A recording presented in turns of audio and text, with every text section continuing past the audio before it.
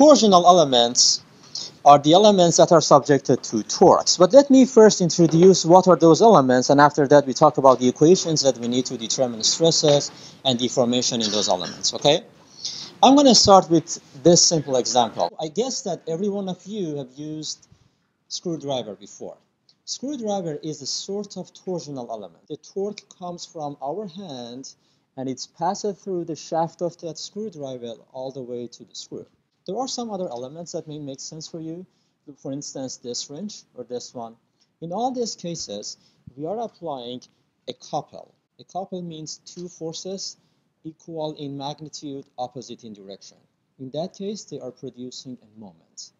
This moment is twisting this shaft or that pipe. So that pipe or this shaft is subjected to a torque. This is an example of torsional element. Or this one. Assume that there is a motor which is supposed to transfer the power that is generated from this motor to somewhere else. The power that is generated in the motor is transferred to this belt by this shaft. So generally, I would say that torsional elements are used for transmitting power from some point to another point. Another example that many of you are familiar with is vehicle. Almost every single one of you are driving vehicles on a daily basis. There is one important element in the vehicle. It doesn't matter if you have a nice vehicle like that or an old vehicle like this. In all those elements, there is one important part which is called driving shaft. And that shaft is responsible for transmitting the power that is generated in the motor, in the engine, all the way to the wheels. Either the front wheels, the back wheels, or all the wheels that we have on the vehicle. That element is subjected to a torque, okay? Let me show you another example. So once the engine is rotating, as you can see, the middle shaft is subjected to a torque. Another example would be this one. Again, this derailleur shaft is something that many of you have used. So the derailleur shaft is another example of torsional elements, okay? So this part is the part that is getting the power from the drilling shaft and transmitting that all the way to the body that we want to drill a hole in. Another example which is similar to that but in different scale. Do we have anyone from petroleum engineering? Okay, so this is an example that might be interesting for you.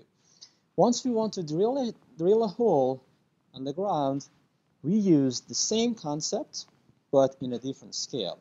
The scale might be as large as this or even larger. And this shaft is again subjected to torque. Another example for civil engineer is drill a tunnel. The tunnel used to be excavated by hands, but not anymore. There are some huge machines that are used for drilling tunnels. Some of these tunnels are huge. For instance, the length of this drilling machine is about the length of a football field. You can see part of this and compare the diameter of this drilling machine compared to the height of the engineers in that tunnel.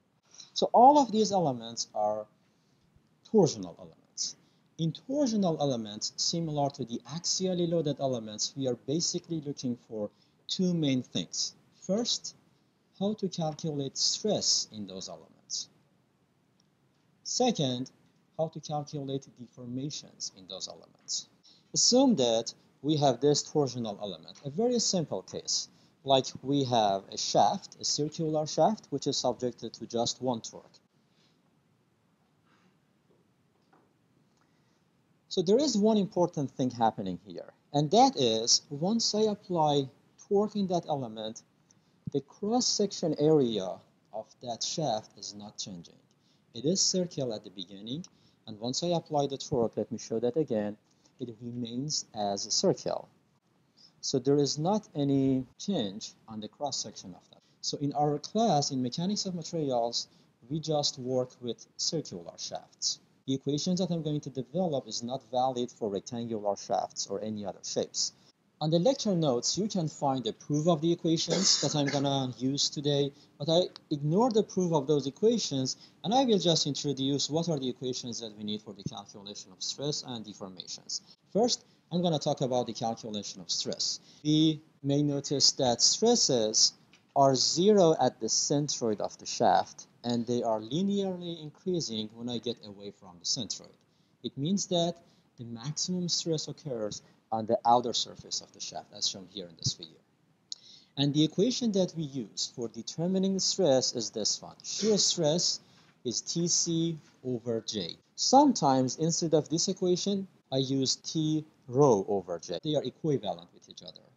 In some textbooks, C stands for the largest distance from centroid, and rho stands for, as shown here in this figure, that stands for the distance of a certain point from the centroid. But because we usually look for the maximum stress, we usually look for the largest distance from the centroid, which is the largest radius. T is the torque that is applied on the section. C or rho is distance of the point at which we want to determine stress from the centroid of the shaft. And again, this equation is just valid for the circular shafts. And J is the polar moment of inertia. So for determining stresses, first we need to determine how much is the torque, and for determining the torque, we need to use the free body diagram. So once we determine torque, we also need to determine what is the polar moment of inertia. Who remember what is the polar moment of inertia? I'm hoping that you remember what is the moment of inertia, right? This is what we have learned in statics. Polar moment of inertia is simply moment of inertia about the y-axis plus the moment of inertia about the x-axis. So sum of the moment of inertia about two perpendicular axes. For circular shaft, the equation is simply pi over 2 radius to the fourth, or pi over 32 diameter to the fourth. We usually, as an engineer, we usually work with diameter because we can easily determine that, but these two equations are equal to each other. For tubular shafts, for hollow core shafts like this, the polar moment of inertia would be simply pi over 2 external radius to the fourth minus internal radius to the fourth, or pi over 32 external diameter to the fourth minus internal diameter to the fourth. As you may notice, I simply deducted the polar moment of inertia of the whole out of the polar moment of inertia of the entire section in the tubular sections.